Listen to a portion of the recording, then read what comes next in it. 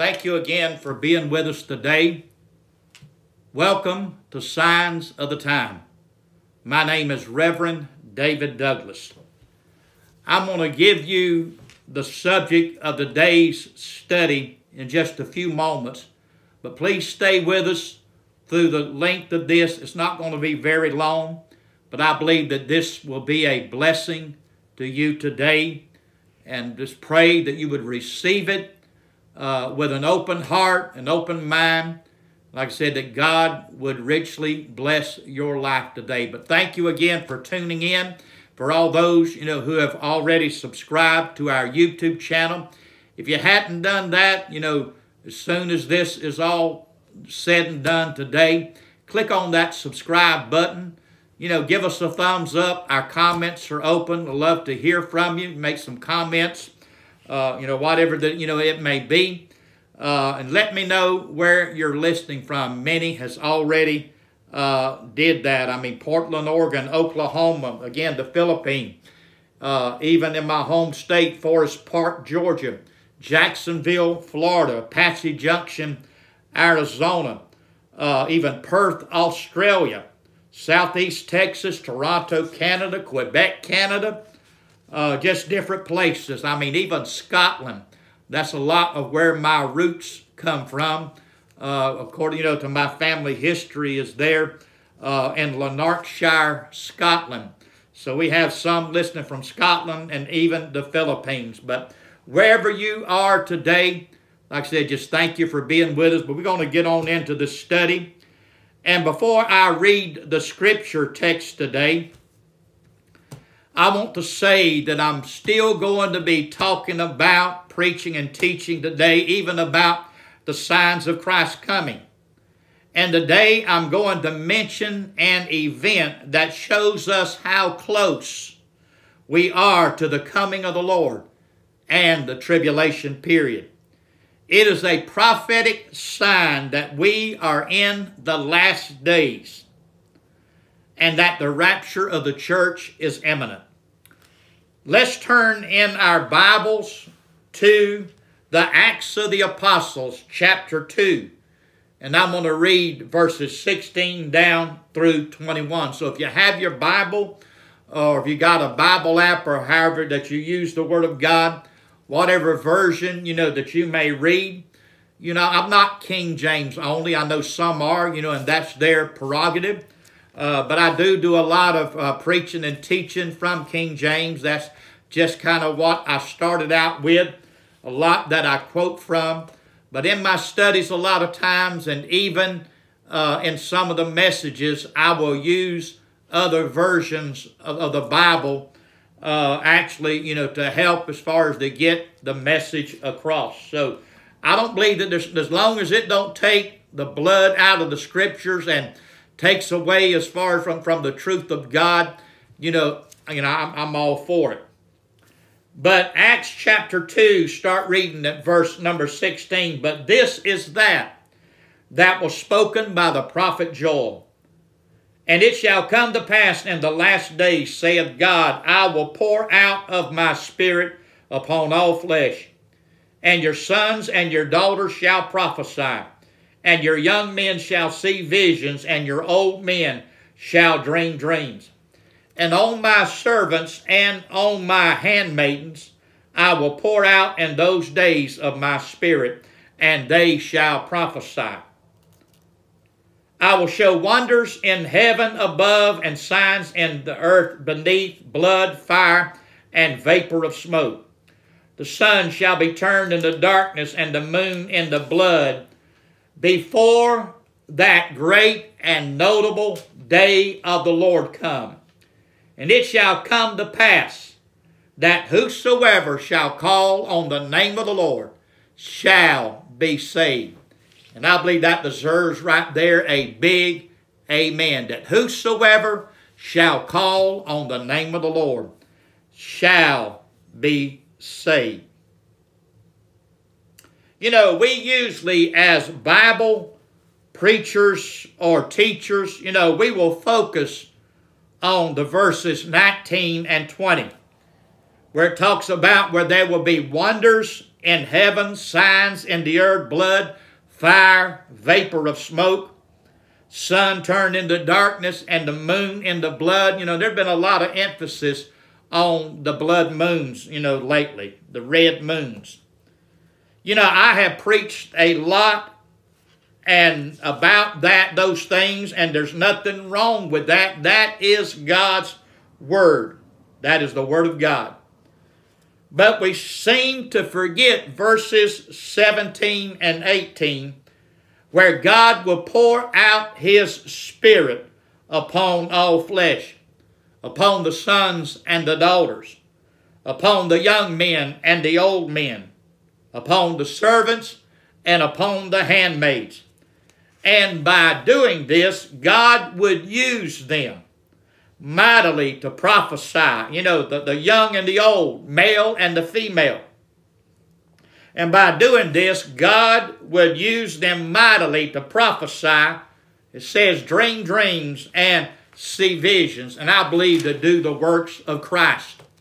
Because you know, Jesus told His disciples, the works that I do, greater works than these shall you do also, because I go unto my Father.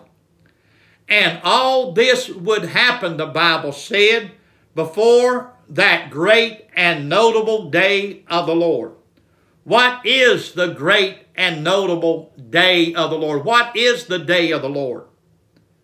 It is the coming of the Lord, and it is also when God judges and actually pours His wrath out on this world. The day of the Lord is mentioned in 1 Thessalonians 5, verses 1 and 2. It says, but the times and the seasons, brethren, ye have no need that I write unto you. For yourselves know perfectly that the day of the Lord so cometh as a thief in the night. So, I told you I would give the title of this study today, and the title of this message is The Greatest Revival Before the Coming of the Lord. Let me repeat that. The greatest revival before the coming of the Lord. The last days started on the day of Pentecost, when God poured out His Spirit at the birth and at the start of the church. So the countdown started then, so to speak, when God poured His Spirit out on the day of Pentecost. Now, to give you some facts, that it is getting close to the return of Jesus Christ. God is still pouring out His Spirit today. The day of Pentecost was not the only time that God poured out His Spirit. When God poured out His Spirit on the apostles and those 120 in the upper room, that was not the only time. In fact, to show you how soon the coming of the Lord is, at the turn of the last century in Cherokee, North Carolina, at a place called the Sheriff Schoolhouse, God poured out His Spirit on a movement during the early beginnings of the Church of God. This is the Church of God that has its headquarters in Cleveland, Tennessee. And the year was 1896. People then, at that moment of the outpouring there at the Sheriff Schoolhouse, people began to speak with other tongues as the Spirit of God gave the utterance. It was recorded. There's a record about it. Then in 1901 in Topeka, Kansas, God poured out His Spirit again in that Topeka, Kansas outpouring. Then in 1906 on Azusa Street in Los Angeles, California, that great Azusa Street revival, it was birthed under an African-American preacher named William Seymour. These three great outpourings of God's Spirit began to sweep the entire globe. I mean, the entire globe, the Spirit of God begin to flood the earth, so to speak. Now for almost 128 years, God has rekindled the flame and the fire of the baptism of the Holy Spirit to empower the church to bring forth the final harvest right here before the coming of the Lord. He said He would pour it out in the last days before that great and notable day of the Lord. Before the coming of the Lord, there would be that final harvest. And God has empowered the church to bring in that final harvest of souls. You know why? Acts 1:8 says that. But ye shall receive power after that the Holy Ghost is come upon you. And ye shall be witnesses unto me both in Jerusalem and in all Judea and in Samaria and unto the uttermost parts of the earth. It was no coincidence that the flames of the Holy Spirit began to burn again there in Cherokee County, North Carolina. God was getting ready for the final harvest. And we are in the greatest generation, I believe, of all times.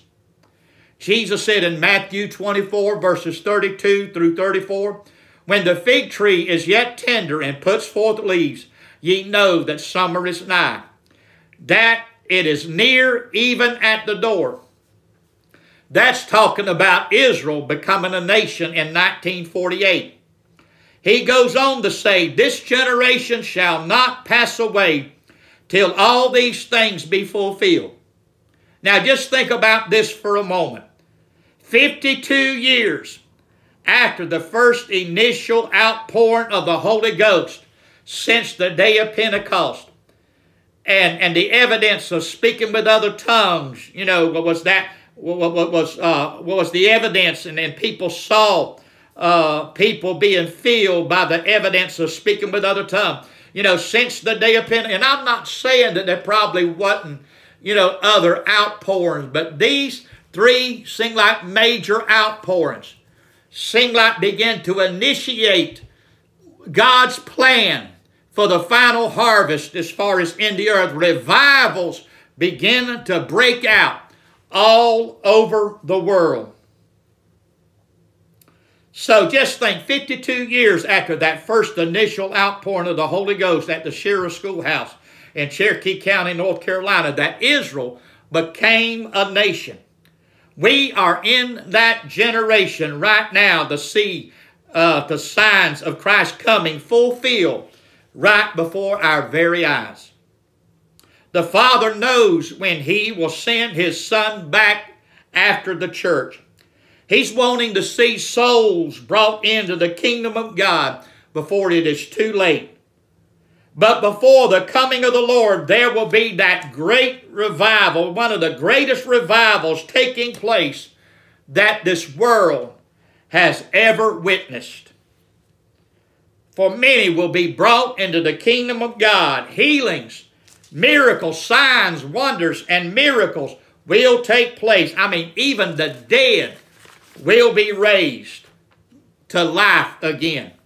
You know, just like the book of Acts, it's going to be like the book of Acts all over again.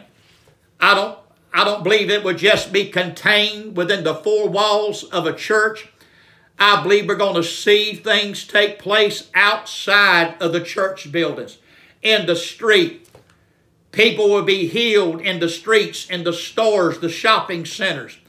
I believe the dead would be raised even in the funeral homes. And I know that I'm bold by saying that. But folks, the Bible declared in Hebrews chapter 13 and verse number 8, Jesus Christ the same yesterday, today, and forever. If the Lord did it in Bible days, He'll do it in our days, in these last days, right before that great and notable day of the Lord.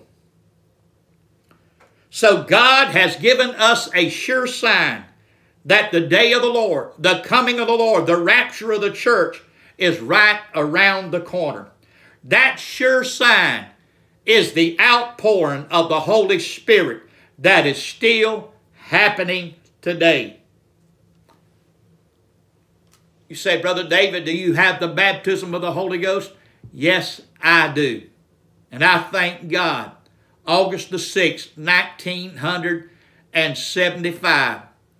I mean, approximately 49 years ago, at the age of 14 years old, the Lord baptized me with the Holy Ghost with the evidence of speaking with other tongues as the Spirit of God gave me the utterance. So, that sure sign is the outpouring of the Holy Spirit that is happening today. Revival is actually here, but will be intensifying and getting greater the closer we get to the coming of the Lord. You know, when Jesus splits those eastern skies one day, and He will, and the dead in Christ will rise first, and we which are alive and remain shall be caught up together to meet the Lord in the air. And I believe at that moment, it's almost like what Paul wrote to the church at Ephesus in Ephesians 5 and 27, that he might present it, otherwise the church, to himself, going to present it, give himself a gift, a glorious church, one without spot, blemish, wrinkle, or any such thing. I'm so glad that I'm a part of that church. And I'm so glad that I'm living in the times where God is still pouring out His Spirit, and Jesus Christ is still building His church upon the rock, and the gates of hell shall not prevail against it.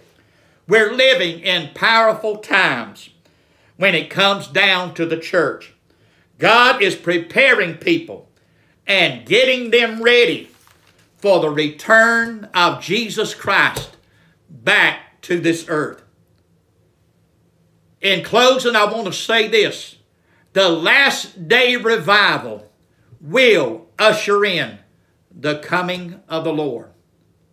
Amen. I hope this has been a blessing to you, but I believe that the greatest revival will take place, and I mean is taking place today, and will continue on until that great and notable, right before the great and notable day of the Lord, right before His coming. Folks, Jesus is coming soon. He's preparing the church. Amen. It's like the Bible said He's going to present it to Himself. Amen. Jerusalem's going to come down. It's going to be like He said, like a wife that has made herself ready. A bride that has made herself ready. Get ready, church. Get ready, folks. Jesus is coming soon. Be ready for it in an hour that you think not. Jesus is coming again. I love you. I appreciate you. Again, please subscribe to our YouTube channel. I hope this has been a blessing to you. I pray that it has. You know, give us a thumbs up. Please click that subscribe button. Like I said, we're less than 200 subscribers away from reaching 1,000. That's our first goal. We'd love to go beyond that. That will just help us to get the message out. So again, thank you for being with us today. I'm praying for you, and I love you in Jesus' name. Amen.